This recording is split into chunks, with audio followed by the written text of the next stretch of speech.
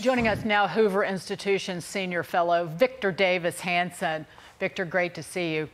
He can't answer that question for Michael Strahan because he does believe in getting rid of the Electoral College, because he is a radical left-wing liberal.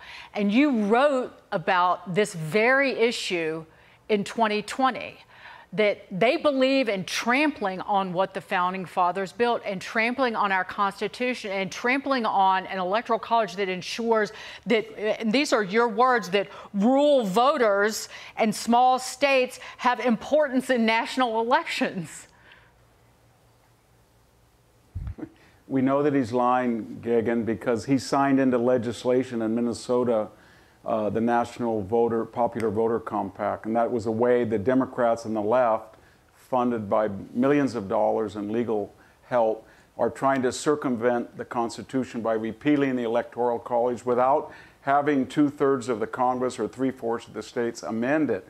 They're just simply saying, my state will follow the national vote contrary to the Constitution and not reflect my own state's popular vote. And there are only 61 votes short of getting 270 majority votes in the next election if they get another 3 or 4 states. So he's on record for that, repealing the Electoral College, but by unconstitutional means. And all of the Democrats are. They don't believe in the Electoral College. Now they don't. But remember, not very long ago, they were bragging that they had California, Illinois, and New York before the voting even began, 104 electoral votes, and then they had the fabled, they invented the term blue wall, the 46 votes in Pennsylvania, Michigan, and Wisconsin that were a deadlock, they thought. And when Trump blew that up in 2016, all of a sudden the Electoral College was an anathema to them. You know, Victor, our founders obviously were brilliant because if you don't have the Electoral College, you'll have candidates just go to the biggest states with the biggest populations and campaign there. But the way the Electoral College works is people come to my home state of Wisconsin. They come to rural places like Wausau, Wisconsin, or Eau Claire, Wisconsin, because every vote in that state truly does matter. And you're giving equal voice to people who live in rural America, to big cities, in different viewpoints, different regions. And again, if you get rid of this, you kind of lose what makes elections so great in America. Well, Sean, you're just echoing exactly what the founders said in the Federalist Papers.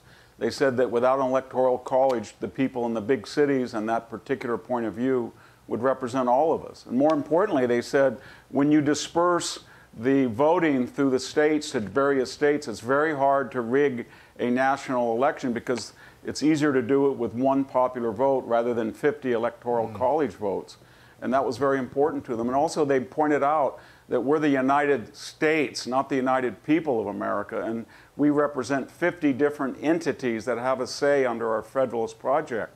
And so that was the idea, to get all of these states to join the Constitution and the United States by giving them singular powers. And you know, if they want to get rid of it, they have to go through the amendment process, but they know they will lose. So just like they want to pack the court or bring in 2 states, Puerto Rico and the DC, or they want to get rid of the Senate filibuster, they always do the short-term expedient way to gain and to sustain their power.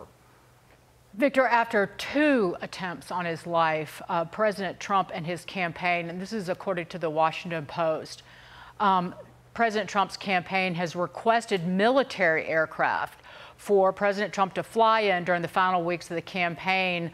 Ballistic glass pre-positioned in 7 battleground states for the campaign's use, an array of military vehicles. Victor, do we still have you? Yes. It is astonishing to me that this was leaked to the Washington Post.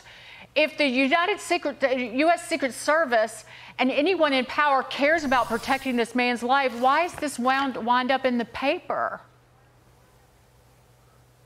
I don't know. I don't have the answer to that. You remember Benny Johnson? He introduced legislation this spring to strip Donald Trump of all Secret Service protection that was accorded to ex-presidents before even announced he was a candidate. So they've had an obsession with Donald Trump in a variety of ways with this assassination porn. You know, that he's Hitler, that we've got to put a bullseye on him, we're going to beat him up, we're going to decapitate him. All of that language over the last decade has really lowered the bar. And with the fluidity or the porous nature of the Secret Service, you've got the worst of both worlds. You've got this impression, and the Rasmussen poll, Rasmussen's poll just showed that 25% of registered Democrats wouldn't mind Donald Trump being shot. So when you have that climate and you have a porous Secret Service, that encourages any would-be nut to say, you know what, I can do better than the two earlier amateurs, and if I did do better, a lot of people in the United States would congratulate me. So you'd think the Secret Service would err on the side of security, so they wouldn't endanger him a third time, but I'm afraid that's not the case. You know, that 25% is a viewpoint is shared by many of the elites in this country and many in the deep state, in the government, which is why they probably in their hearts don't want to give him, Donald Trump, this extra protection. But I do hope they, again, it's military ground and air transportation, no fly zones over his residence and his rallies. He deserves this kind of protection, especially after two attempts on his life. Victor Davis Hanson, always wonderful to see you. Thanks for being with us on The Bottom Line. Great to see you.